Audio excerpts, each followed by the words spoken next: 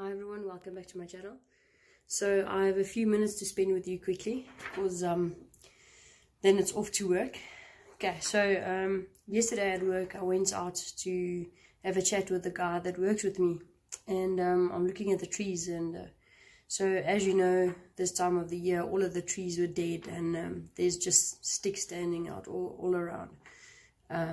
So it looks nice, but it's not the way it should be, right? So now the leaves are getting new, the trees are getting new leaves, and it's very green, and it's beautiful. It's really something to have a look at, and it's exciting because it's always different than the previous year, because every year it gets me, because you see it every year. It's something that you always see, but you never take the time to really look at it. Okay, so every time I have a look at the new leaves, it always gives me inspiration, and it makes me feel, yeah,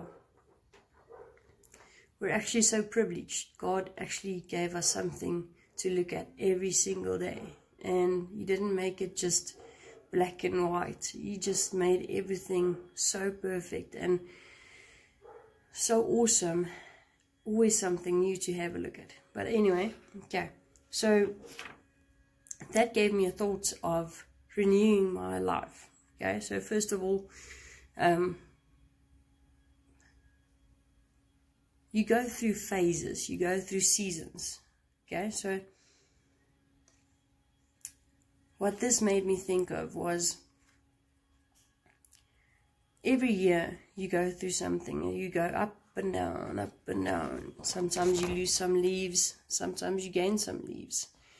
And at the end of the time, you have to decide where you want to be with your life. You can't go on and on and on the same way every day, every year, it's always going to be a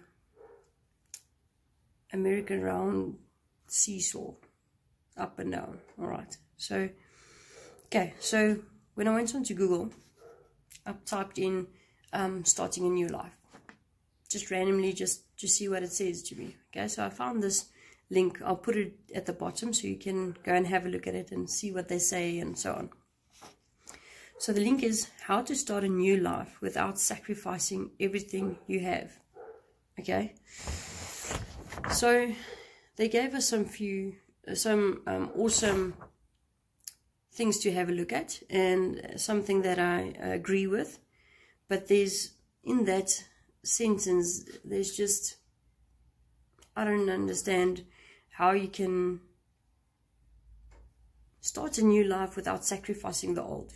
Okay, so obviously you're going to have to sacrifice some of your old ways, but you don't have to sacrifice everything. So as in, you don't have to sacrifice, sell your house and sell your car and leave your partner and all of that and go somewhere else and go start a new life. Sometimes we feel like that, but it's not the way you have to go. All right, so they give us 12 steps. All right, so the first step, always learn something new, and that's something that we all can benefit from.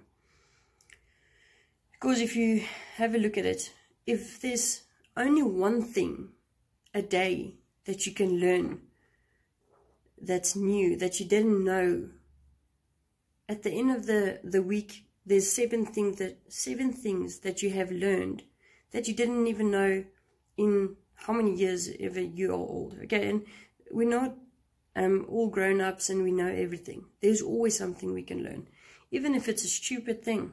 It doesn't matter. Just learn something. Just make a point of taking the time to learn one thing a day.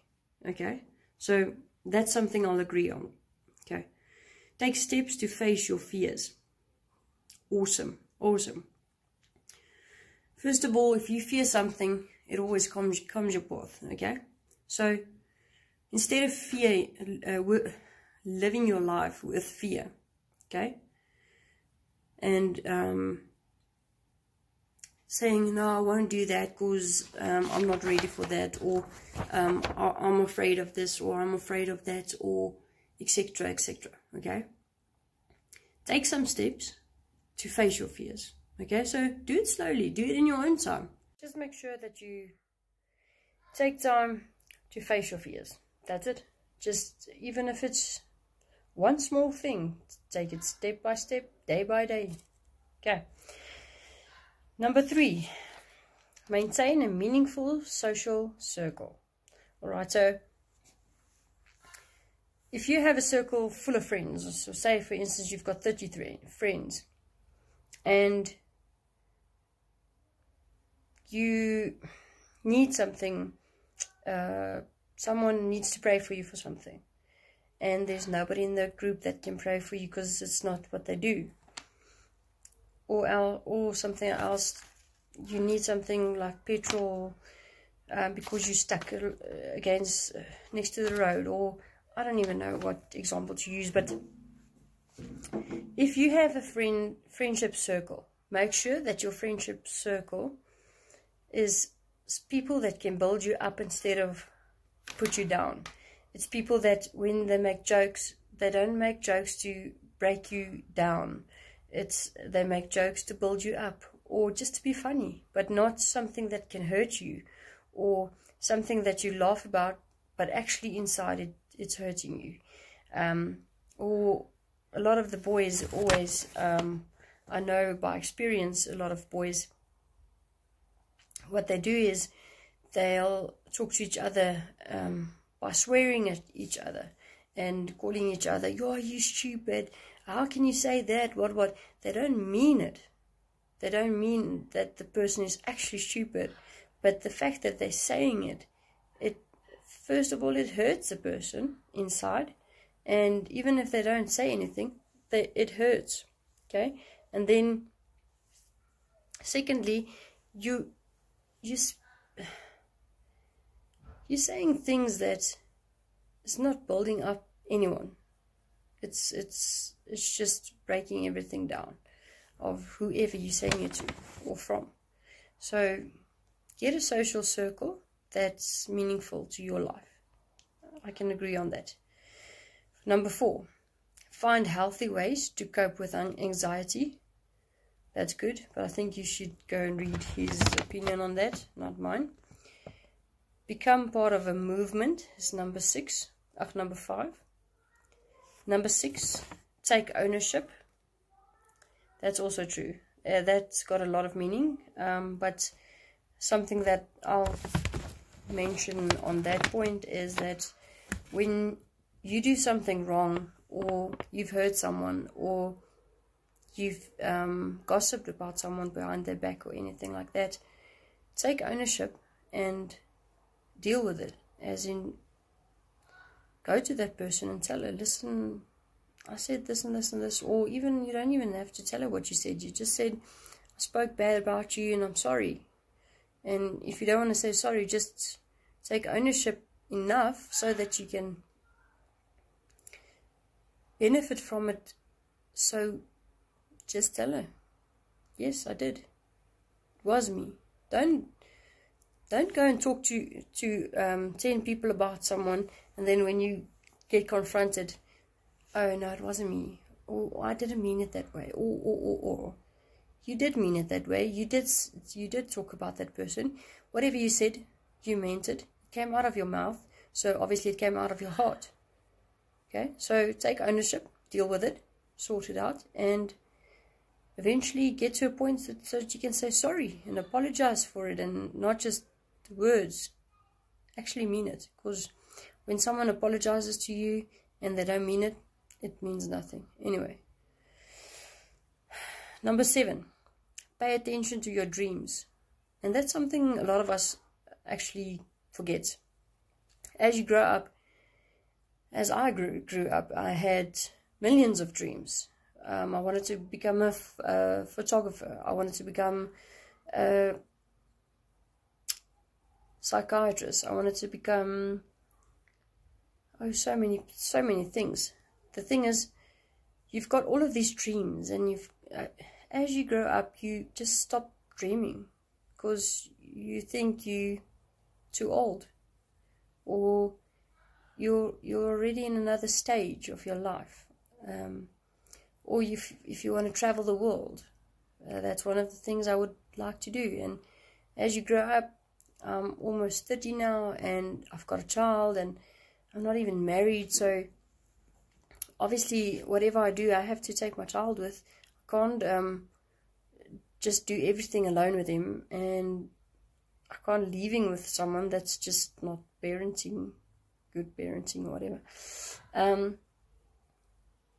So I can't just go away for a month. What about my child's needs and stuff like that, you know? So eventually you get to a point that's not going to happen, and you just write it off. Why? Rather make choices and take your dreams and see how you can still fit it in, or how you can change it a bit so that you can still get what you wanted, just in another way. Because if I have to travel the world now with my boy, it would mean so much more to me now than if I had to travel the whole world alone. And who am I going to explain anything? I'm going to show photos to everyone. Oh, that's nice, that's it. But when I have to travel the world with my boy, we're going to have memories, and we're going to have photos together, and it's just going to be so much better with him. Okay, so that's a dream that I wanted to give up on, and now I don't have to, because I can still fit it into my life somewhere, somehow. Number 7, pay attention to your dreams. Okay, so that's the one that we did just now. Number 8, unplug to tap into creativity. That's also something awesome, but I'm not going to go into that now. Challenge comfort zones. Yeah, because when you get in a comfort zone, it's very difficult to get out of it. Seriously. Like myself, I'm taking myself as an example, because I don't know who else goes through the same things that I do. Okay, so when you're at work and you get in this comfort zone, this is my work, this is what I'm going to do for the rest of my life, this is everything, and I'm chilled about it. I like my job, and I like my hours, and I like this, and I like that, and whatever. So then you just there. But as soon as one of my things that I've realized, as soon as I get in a comfort zone, the Lord moves me to another place. So don't go into a comfort zone, because if you don't want to lose whatever your position is now, don't go into a comfort zone. It's just my opinion. Number 10, practice daily mindfulness. Yes. Number 11, access your budget. Oof. Yeah, but I'm not going to go into that now. I need to work on that one. And number 12, manifest goodness.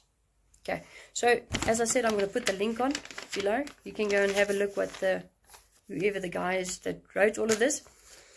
He obviously has more experience, more knowledge, and all of that in this situation. I just thought it's quite cool to go through it with you guys. And yeah, I'm going to put some photos on about the trees that I spoke to earlier, the trees in front of my work. And yeah, you should have a lovely day and enjoy it.